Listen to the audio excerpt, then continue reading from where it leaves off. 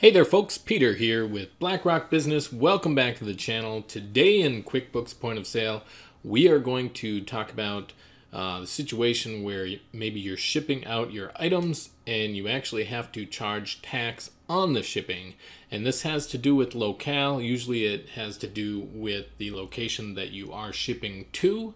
So you need to know your rules or local rules or rules for the place you are shipping to on whether or not you need to actually charge tax on shipping. In some situations you do have to charge tax on shipping, and in other situations you do not.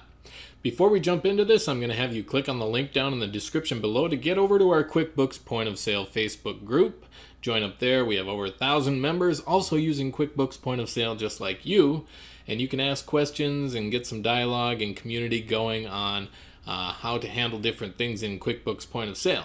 If you're on YouTube today, don't forget to hit subscribe so you get all the latest, greatest QuickBooks Point of Sale videos coming at you all the time. Thank you very much. So here I am in Point of Sale. We're going to do a quick make a sale screen here. I'm just going to add an item or two. Boots. All right. They're all spoken for the customer orders on hand. Just ignore that. I am going to ship these $70 boots to somebody. And so you can see if I go on, I want to ship these items, you can actually record a lot of good information in this receipt so you can look back at it later on in your history. But let's say I'm shipping to some company, bear with me, something street, somewhere, you know, Minnesota. So just put that stuff in there. Then the amount that you actually have to charge for shipping on this order goes here. So this is what you are going to charge to the customer. I'm going to charge this person $17 to ship it, and I'm going to ship it today on UPS, I guess. And if you have the tracking code, you can put that in there just for your notes and for your records. So I'm going to hit OK, and now you're going to notice that our shipping is a straight up $17. The $69.99 for the boots plus the $17 is $86.99. There is currently no tax involved here. In my location, we do not charge tax on clothing, so that's straight. It's just no tax at all. Now, you can see the notation here, and you'll be able to see that in your history later. But anyway, what if you're shipping to a place where you need to charge tax on the shipping because of your local regulations? Well, I'm going to cancel out here, and we are going to head on the File menu to Preferences and Company. And I'm going to click on Sales Tax. This might take just a moment while it queries my QuickBooks accounting about the tax codes and rules. You can see that it's going through and it's about to show up. So I have a few different tax locations, and that would be if I'm shipping to somewhere within my local state where it's a different sales tax and I have to collect a different sales tax amount.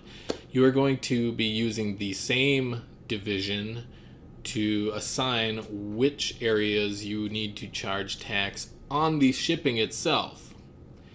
Keep in mind, we're talking about actually charging tax on the shipping. So you need to know your local rules on whether you charge tax on the shipping or if you don't have to charge any tax on the shipping. So my local sales tax is normally what I would charge, even though I have a different default down here. That's from a different video, besides the point.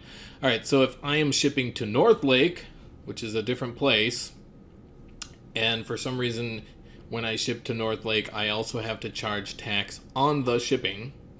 So I'm going to hit Edit Tax Location, and right down here there's a checkbox for shipping to this location is taxable. So I'm going to check that, and I'm going to say I have to tax it with the code TAX.